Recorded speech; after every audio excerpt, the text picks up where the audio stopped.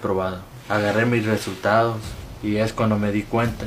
Adrian Estrada is still trending, and it is to our demise that we talk to you about the cause and the death of Adrian Estrada. Of course, according to sources, Adrian Estrada battled depression and mental health issues privately for years. His struggles highlight the intense pressures faced by many top social media stars today. Of course, many social media stars face a lot of depression and lack of self-confidence after so many things that go on behind their back.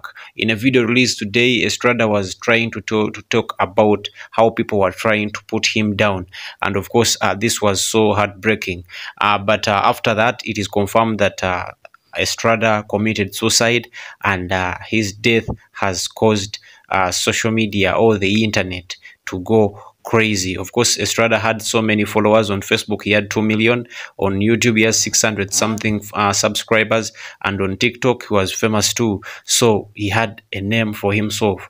May his soul rest in peace. If you like the video, drop a like, drop a comment, tell me what you think. I love you guys. Peace out.